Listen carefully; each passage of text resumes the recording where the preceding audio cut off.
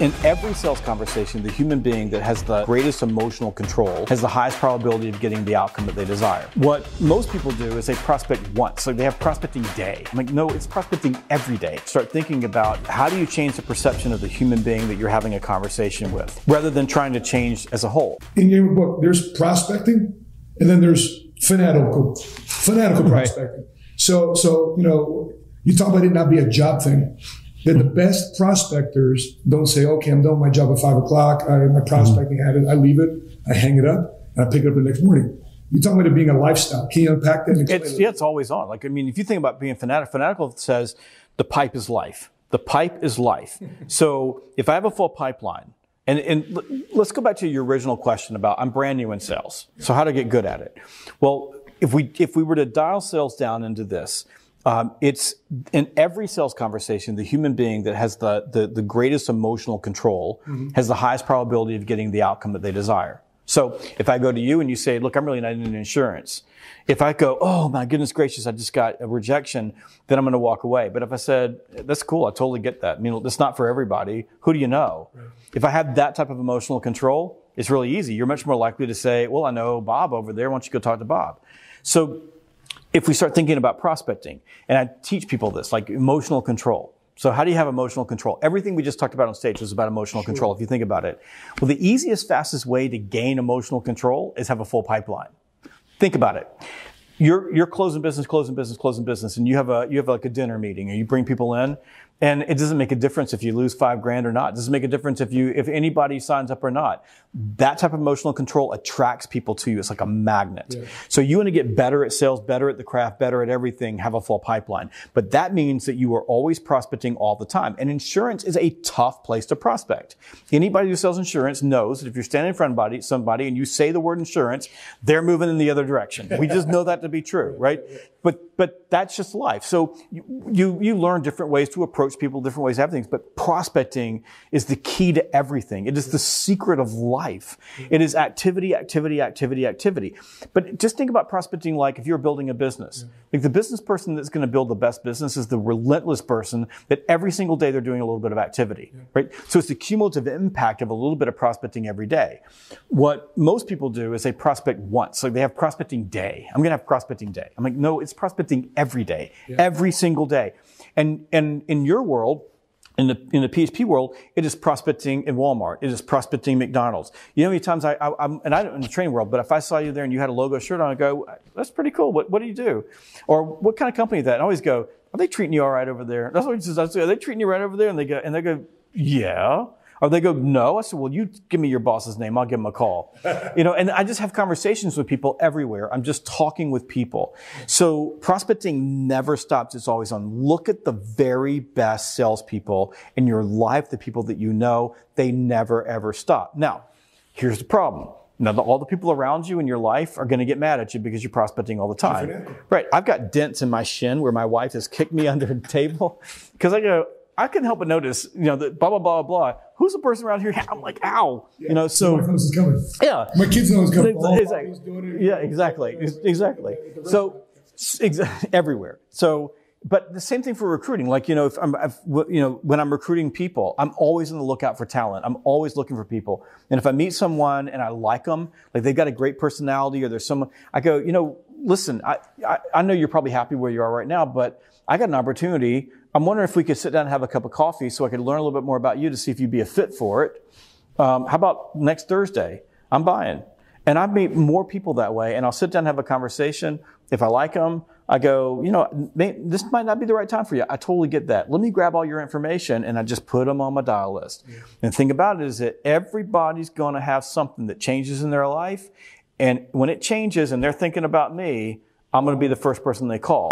So you're building a drawer full of resumes, right? I'm building a drawer full of people. Yeah. And these days it's not a drawer like it's in your phone, but I mean, in the old days it was a drawer full of things. And that way I always have always got somebody coming in, always building my pipe. So, and I think that's what people miss sometimes is that you're thinking like prospecting is some sort of a, immediate reaction. It doesn't work that way. And by the way, it's not that way. It's not like you prospect, therefore you get. Correct. And it's like in the book, we talk about the 30-day rule. the prospecting you do in any 30-day period has a tendency to pay off over the next 90 days. The talking with people that you do in any given 30-day period pays off over time. That's why you have to do it every day, every day, every day, every day. You're making your own luck. In your experience, in your ability to see companies, what can we do as life insurance agents? What can we do to change the perception of people not being revolted anytime they see somebody saying, "I do insurance"? Well, I don't know that you're going to change that perception. I mean, I think the truth is that that's sort of hardwired. Like, when I go to a networking event and they go, "What do you do?" I say, "I train salespeople." They're like, they're moving in another direction. I mean, it's just, when you say sales, it's just what we do. I think what you have to start thinking about is how do you change the perception of the human being that you're having a conversation with, rather than trying to change as a whole. And think about it this. People buy life insurance for their reasons, not yours. So what most people are doing is they're talking at people about why they should get life insurance versus having a conversation with people about what's happening in their life, what assets do they want to protect, what's important to them.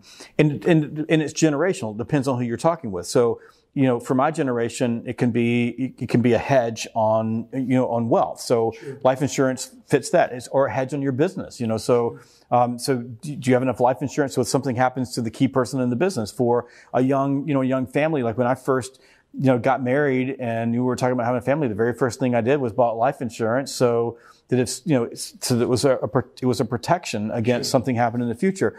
But I had a motivation for doing that then that was different than when I bought life insurance a few years ago. Yeah.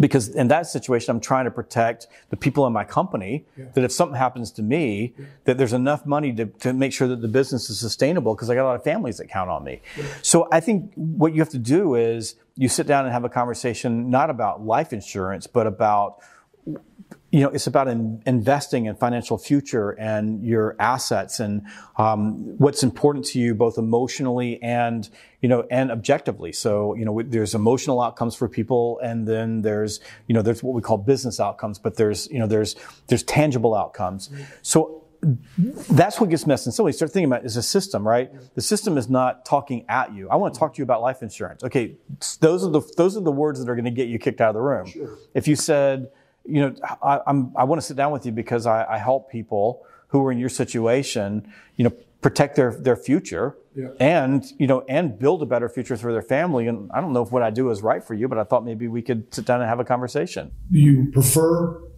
brand new people to cold call and buy leads and cold call, or go through the route of friends and family and look for referrals?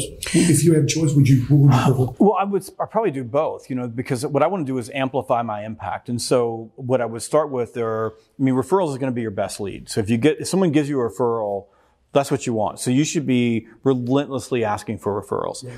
And if you come into, especially in insurance, you want to begin with your circle of influence. So I want to begin with here, and I want to call on all those people, because if I call on those people and I get those people to start working with me, then I can expand into their circle of influence and expand into their circle of influence. That's a lot easier, because when people are familiar with you, familiarity breeds liking. It's a lot easier to have a conversation with them.